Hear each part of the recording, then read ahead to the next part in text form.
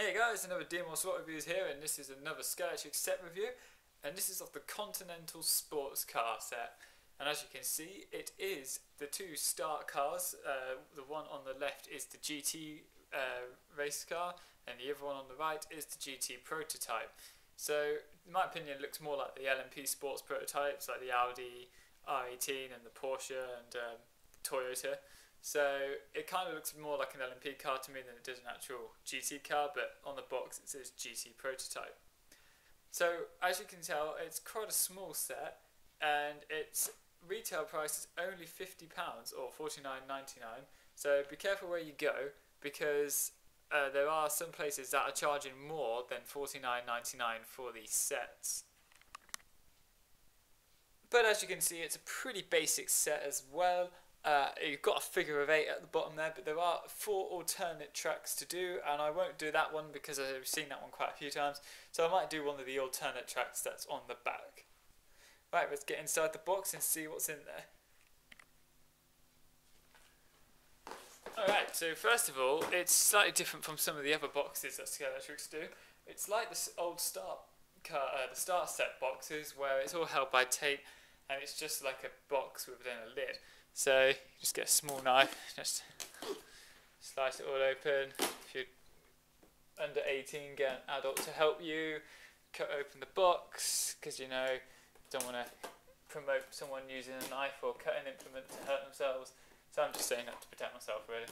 So if you're young, get an adult to help you cut open the box. It'll only take 2 seconds. Even a small kitchen knife would do it, or you know, the knife that you use at your plate or whatever. So, also on the box, just for the last thing I just mentioned, is it's got all the quick QR codes on it, and a whole bunch of advertisements for Scalextric's Facebook page, YouTube page, and Twitter account. So, all their different forms of social media that they do. And if we just open it up, there it is, in all of its glory. The set. Now, the one thing that I do find slightly annoying about the set is that I didn't have a handle on it. I thought it might have done, but obviously not when I bought it from the shop. And I live in Plymouth, so I live about half an hour walk, normal half an hour walk from the town centre, and I had to lug it home for half an hour, and it took me about 45 minutes to actually get it home because of the weight of the thing. And if it had a handle on it, it would have been better, but it was raining, so I had 2 bags, and I had to sort of, you know, wrap it all up so it didn't get wet. So a lot of struggle to get this set home to you for a review. They're the 2 cars. They look pretty nice on their own, but obviously you'll want to put the stickers on them, so I'll do that before the actual track test. And again, they've got rid of the polystyrene and replaced it with all this cardboard, and it is slightly annoying because it does make it harder to put everything away. I used to like it with the polystyrene because it was just pretty simple to put it all away. And also, interestingly enough, it's not Start Track, it is Sport Track. So it looks like to me that Start Track is out completely, apart from in the few sets that it's in. And just as well, because it wasn't actually fully compatible with some of the other stuff that they did anyway. The curves from Start were slightly longer, or like wider. I can't explain it, but they're meant to be radius 2 corners, which are the ones that you get in every single Scalextric set, which is the standard ones, like that. And it was meant to be exactly the same as that, as in a full 90-degree bend, but it wasn't. It was a little bit longer. So it made it quite difficult to adapt to making tracks. But also with the start sets, you get, or these new sets, and also with Arc 1, you get this brand new piece of Scalextric track, which is a full 90-degree bend with no sort of middle bit in there whatsoever, which is kind of nice because that means you've got less bits to take apart when you put it together and when you take it apart. Yeah, bridge supports as well, because there's a few tracks that need them in it. And this one I'm quite interested to see. And that's just your power supply, so nothing too exciting. But this is a new start. It's a Scalextric start power base, but on sport track. That's pretty cool. So this isn't compatible, I would say, directly with Scalextric start sets. So if you've got any other start sets, don't panic. You can buy conversion pieces, but this is pretty cool actually. I'm quite impressed that it's all sport track, not start track. And you've also got this brand new lap counter, which has been in other sets, but it's on sport track as well. So these pieces of track here that you're seeing are 1.5 straights long, or sports track. So they're quite a long bit of track as well. And just in there are your two controllers with the adjustment. So that's on its lowest setting, easy to pull, but when you adjust it, it makes it harder to pull, so your kids, or young child, or someone who isn't got any trigger sense whatsoever, doesn't just ram it off the road every single time you use it. And a slightly new connection piece. It's been in the last couple of sets. I think as early as the Fast and Furious 6 set, we got some of these controllers with that kind of connection on them. And there's also this one with the same connection on the bottom. Scalextric have changed it so their power input, which used to be, I want to say 12 volts, but it's now gone up to 15. So it's all one power. Yeah, I'm right, 0 to 12, which is for the controllers, but 15 in the middle. So they used to have it so you could have two power bases in it, and obviously have individual power for their thing. So if one car flew off, you didn't get a sudden burst of power. So that's all of the bits that you get in your set. So if you end up buying the set and you find that there isn't anything in there that you're missing, then obviously contact the persons that you got it off, or Scalextric themselves, and all of that. Just a few more things about the box before we actually go on to it. The actual size of the cars on the side there. And there are the track layouts across the top there. So we're going to build one that we've not done before. I think we're going to build that one. So we're just going to build the track and we'll show you what it looks like. Here we have is one of the cars. It's the number 91 GT racing car.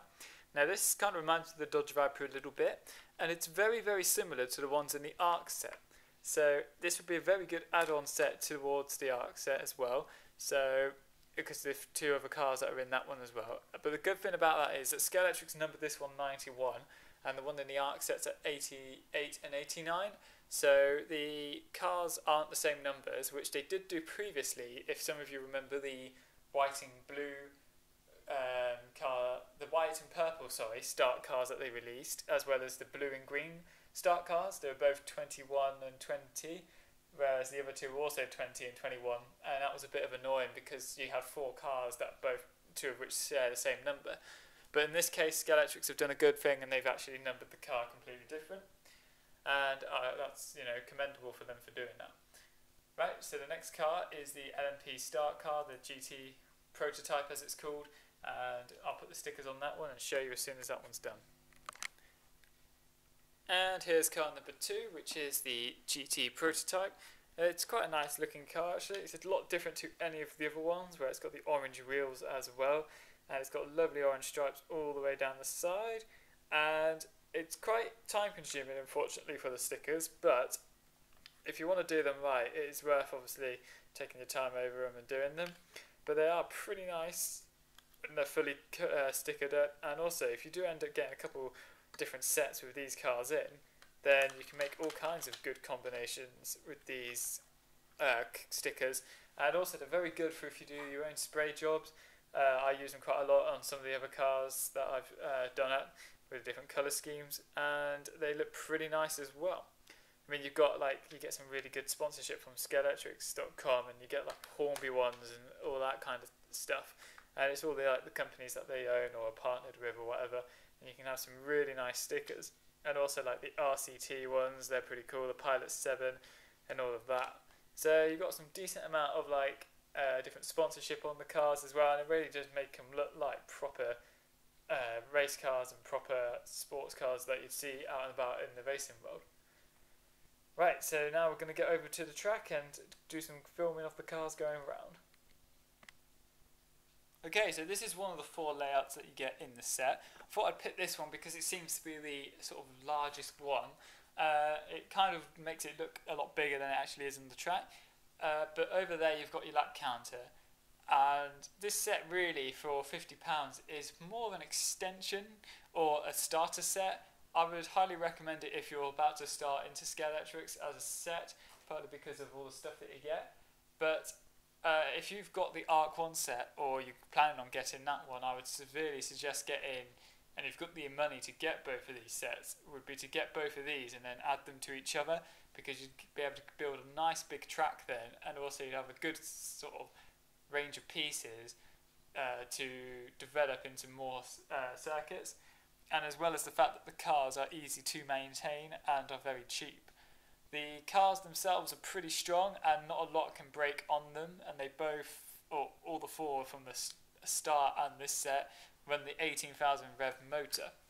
Just to show you, they also have the inline motor which powers both wheels directly, which is pretty cool.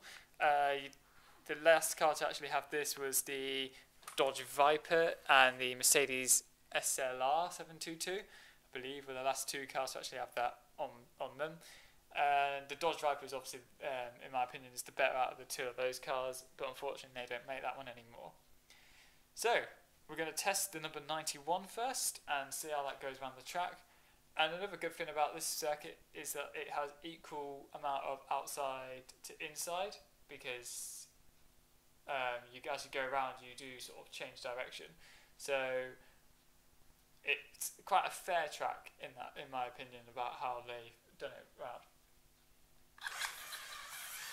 So they're very fast, very responsive, and this is on the loosest setting, so you can pull the trigger all the way down. But there's no kick out at all, and the car stays on, and you can go around pretty quickly. I mean, the cars are pretty loud, and the clicking noise is obviously the car as it counts the laps. So you can set up to 50 laps as well, and it counts all the way down to 50 for you, and then you get to 0 eventually.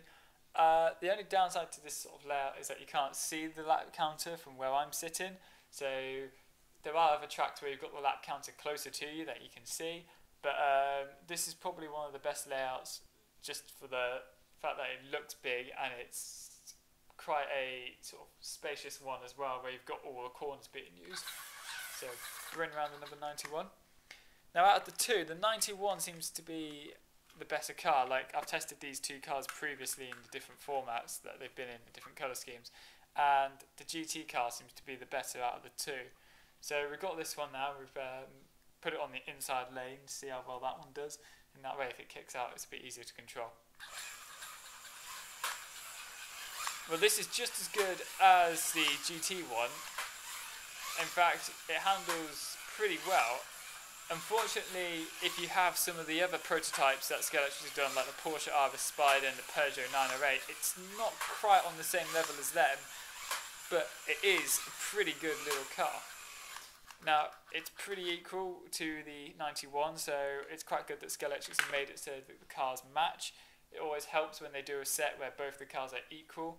They have done some sets where the 2 cars that they put in a set are no way compatible in the sense that they're equal, and it can be quite biased.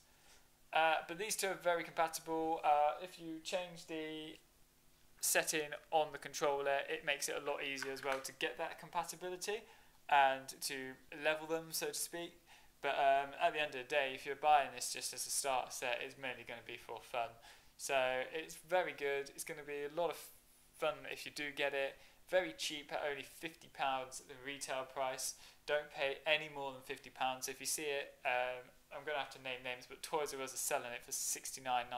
That's ridiculous. Absolutely no need to charge £20 extra for it, so don't buy it from Toys R Us. If you have got it from Toys R Us, take it back as soon as you can. Get it from somewhere else, because you can get it a lot cheaper, and it's, you know, you're £20. You can get another one of those start carts for £20 from the Scalextric site. So it's definitely worth investing in this set if it's a brand new one for, you know, starting a hobby, or if it's just to add on to your set. And also, if you've got the Arc 1 or thinking about the Arc 1, I would severely suggest getting these 2 to sort of combine them together. So that's the review. please give it a like, comment and subscribe. Don't forget to check out the other channel, my MC Slot Diecast channel, where we review diecast cars. It's still very small, it needs a bit of growing, needs a bit more support, so any feedback and help that you can do for that one, that would be great. And any comments about the set that I haven't covered in the video, please leave a comment based on that. And if there's anything you'd like to see, or if there's anything that in the video that you want to ask me, just feel free to leave a comment. Don't forget to subscribe and don't forget to hit the like button as well.